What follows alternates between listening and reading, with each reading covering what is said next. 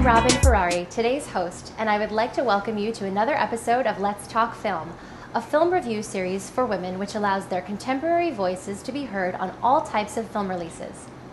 We will be reviewing the Danish romantic comedy Love Is All You Need, written by Suzanne Bier and Anders Thomas Jensen, and directed by Suzanne Bier. We are shooting at Two Boots Pizza, pizza pioneers in New York City since 1987. We are here today at their location on Avenue A and 3rd Streets in the East Village. Houston Street, always alive with high energy, is just a few blocks away and offers contrast to the contemporary lifestyle now on view in this area. And Two Boots Pizza, the popular Cajun Italian eatery, has been serving this neighborhood for over 25 years. Let's go inside, grab a slice, and learn a little more. Hey, Leon. Thanks for having us. Thank you for coming. So tell me a little bit about Two Boots. It's Cajun and Italian. Mm-hmm. Can you explain that concept to me and how those two styles mesh? Sure. My parents started Two Boots back in 1987, and they were just lovers of pizza, mm-hmm. and started going down to New Orleans for NCAA basketball games and Mardi Gras Jazz mm-hmm. Fest, and just fell in love with the culture and the food. I felt like putting some crawfish on a pizza might be a good idea. They kind of fused their two loves of pizza and New Orleans. Yes. Very cool. And we're standing around some videos, and you mm-hmm. do video rental at Two Boots. We do. Can you explain to me that kind of the history of cinema and Two Boots and kind of how those two concepts came together? Sure. My parents were both filmmakers back in the 80s, mm-hmm. ancient history, and they opened Two Boots around the time that they were both making films, kind of to support their filmmaking, and Two Boots took off without them expecting it necessarily, and they've been doing it ever since, and also have been making films. We also had a movie theater right around the corner here for many years. Nice. Now it's a way to continue the love of cinema. I also make films too, so it carries on to the next generation. Excellent. So this is a perfect place to do a film review. Thanks Exactly. for having us. Yeah. Can you tell me a little bit about the neighborhood around Two Boots and kind of how you fit in the neighborhood? I saw a lot of people dropping off their video rentals, so it seems like you're really connected to the community, and can you just tell us a little bit about that? Exactly. We take pride in hopefully being the last video store maybe in the world, but especially in the East Village, and it's great for the community. We have kids coming in, getting exposed to films that they don't necessarily have the chance to now, especially with monolithic Hollywood taking over, right? So this is a great platform for everyone to come together, and we have a lot of neighborhood filmmakers titles in our collection. Great. Nice. Keep it local a little bit. Exactly. We also do screenings here for movie previews and music videos, art films, all kind of things. Yeah. Awesome. I also noticed that the artwork in Two Boots is really distinctive and unique, and it's definitely your own style. Can you tell me a little bit about kind of whose style that is, I guess, and kind of who's done all the hand painting in here and the mosaic, and it's a really lively, exciting place, and I'd love to learn more about the artwork. Very, very keen. Thank you very much. So much of it is local people as well. Local artists will come and paint the windows? Exactly. Wow. The windows and the mosaic tiles, these are local folks, and that's what we try to do, is keep the community involved, but also we go out to New Orleans and get some folk art from down there and bring it up to New York and bring that spirit. I love it. So bring all the worlds together. Excellent. Really unique space. Well, thank you. At Two Boots Pizzeria in the East Village. Leon, thanks so much. Thank you.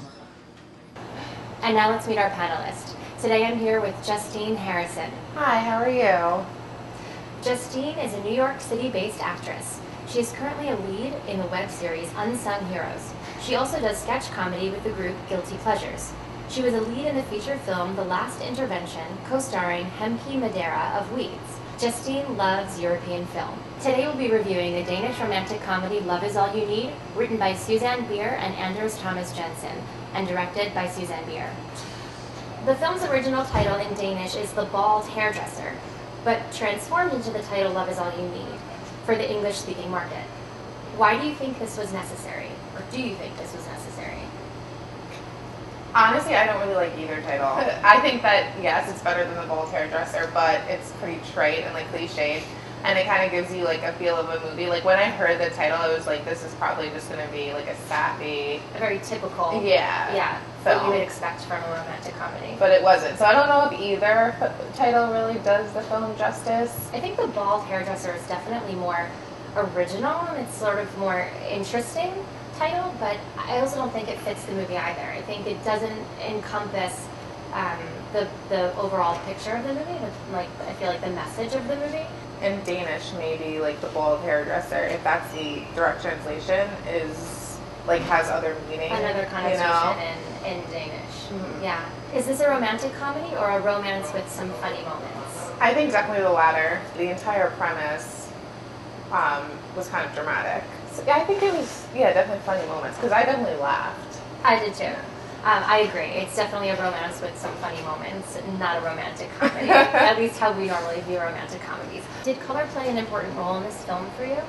Oh, I think definitely. I think that the costumes were very warm colors, and a lot of these scenes of Italy and the sea were like cool colors. Yeah, I thought the use of yellow was really distinctive. The lemons on the trees. She had a yellow dress at the end. Also, the sea then was so blue. So you have these like primary colors that just jump out at you, which were so striking to me. I definitely felt the use of color and it influenced the viewing of the film for me. I felt really engaged by it, actually. They really made good use of wardrobe and scenery. I want to hire this cinematographer. If I don't remember his name, but I was like, I'm going to call him if I'm ever making a movie. I know, it was really beautifully done. Did you find the fruit, the lemon, was used as a metaphor throughout the film? They're sour, but you can make lemonade and then it's sweet. Yeah. Or lemons are used in every single type of flavor, you know? And they kind of have to be like, they have to have like mix to make like a better outcome. Right. Which is kind of like a metaphor for like what you do when you're with someone. Yeah, and a lemon was definitely used as like a thread throughout the film. It is rumored that an American remake of this film is in the works. Do you think this is necessary? No, I don't really think it's necessary, but a lot of people like trump on remakes, and it probably wouldn't be as subtle, because it was pretty subtle. Yeah, I think it would be more heavy-handed. I thought the movie was beautiful on its own. Perhaps a remake could appeal to a bigger audience, maybe? Reach more people. Maybe that's why it would be done. Did you like or dislike this film? I liked it. I was honestly like in the movie thinking, I'm gonna get this on DVD. I really liked it. Yeah, first of all, it was like really pretty, and it was like romantic and touching, and had like elements of dramatic parts and sadness. But no, I really liked it. I would definitely recommend it. Yeah, I agree. I really liked the film. I felt that its strengths definitely were stronger than its weaknesses. Yes. Were there any standout or notable acting performances for you? Definitely the lead. She was great. I think they were all really good, but I think she was the best one. She's just very like, she's worked with this director before. Mm-hmm. She's like really emotionally present and available, which is great. And I agree. You could tell that she was right there in the moment in every scene. And she was like able to like hold back and then like put forward, and she was like able to play like, she was able to be like a mother and a person who was suffering from cancer and like a wife and someone who's like a little disillusioned and jaded. Like she was able to like play all these different parts, which is like how people are. Right, and she didn't just, she played very like multifaceted emotional states. I felt that she could be upbeat but also really down. Yes. Kind of simultaneously, and it was really beautiful to watch. Definitely her performance was notable. And I think Pierce Brosnan, I mean, he was really good. He was really good. I thought it was solid. Mm-hmm. There wasn't anything in his performance that jumped out at me as being particularly notable, but I thought overall it was a very solid performance. And it was very Pierce Brosnan. Do you know what I mean? Like he was playing a role that was him. It was his brand, like, which is great. But it worked. It was perfect, yeah. Right? It just I wasn't surprised by anything, but I thought it was very solid. Yeah. What were your thoughts on the directing? I thought it was good. I think it was nice that I wonder what it would have been like if it was directed by a male director instead of a female, if it would have been any different. Because I kind of had like a female touch in some ways. It was like, It was nice. It was. I think she was able to like work well with the actors. I've seen Pierce Brosnan and other stuff. I've seen the lead in at least one other thing, and I think she was like able to make. I think she had like an idea exactly what like wanted to happen, and I think that she was able to like work well with the actors and like make them like work well as an ensemble. Yeah, I'll piggyback off of that. I agree. I think she was able to get great performances out of her actors, and that's like really a sign of a good director. I also thought that the composition of the movie was great, so kudos to her for that. It was definitely like a women's, kind of like by a woman for women, and I can't speak from a man's perspective, but I just felt that it was something that every woman I know would enjoy watching, and so definitely I think that is a reflection of having a woman as a director. What are your thoughts on the marketing campaign for this film? Did you find it to be effective? I honestly haven't even seen any marketing for this film. I hadn't either. I'm not sure what the trailer was attached to, and I like European films, but I haven't seen any advertising besides like after I knew I was doing this review. I hadn't seen any marketing for it, so I can't really speak for the marketing campaign. The only thing I can say is that it was billed as a romantic comedy, and I feel like it doesn't really fit. So if someone was going expecting a typical romantic comedy, perhaps they'd be disappointed. Yeah. Did you notice any reaction from the audience around you? Just like a little chuckles here and there. There wasn't really that many people in the movie when I saw the film. There was only a few. It was like later at night on a Thursday. So there were some chuckles though, like at funny parts, because there were definitely parts that were like, it wasn't necessarily laugh out loud funny, but it was chuckles, like you definitely laughed. Yeah. I noticed a few chuckles too. The theater wasn't too crowded when I was there either. I also noticed that people got choked up. A couple women sitting in front of me were wiping their eyes at a few moments, and I was too. I agree. I mean, I don't know if I don't know if my eyes watered or like I teared at all, but like there was so many touching moments, and that was one of the great things about the lead actress, was because she was able to like make you feel for. She could take you there. Like, yeah, absolutely. If you weren't on this panel, would you have gone to see this film?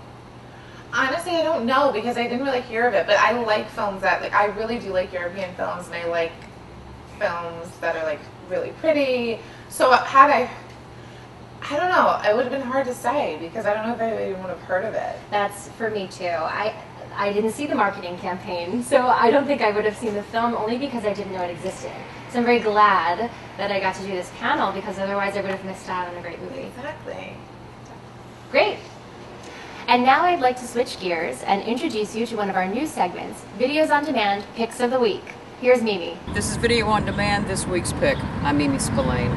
We're here in historic Walker Park on a rainy Saturday in Staten Island. This is where some of the earliest tennis matches ever played in the United States were played.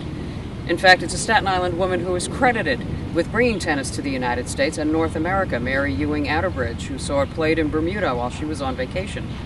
We thought it appropriate to talk about the woman who is largely credited with bringing tennis to America, to talk about two other women who have had a profound effect on the sport and on society in general, Venus and Serena. This documentary doesn't advance their story so much. After all, they are among the most covered sports people on the planet. But the directors, Macon Baird and Michelle Major, had incredible access to them, so we do see a lot of pictures that at least I'd never seen before, and I'm thinking maybe you probably hadn't either. There were other interviews in the documentary with people like Bill Clinton and tennis great Billie Jean King and comedian Chris Rock, who all had interesting things to say. I do think, though, that it felt a little like window dressing, having them in there, but they did advance the piece a bit. The documentary does deal with the controversies of the sisters' lives, but mostly what comes through is the picture of two sisters who are incredibly close, who have survived being in the spotlight for over 20 years. It's on demand now. It's heading toward some select theaters as of May 10th. And on my scale of 4 remotes, I'm giving it a 3.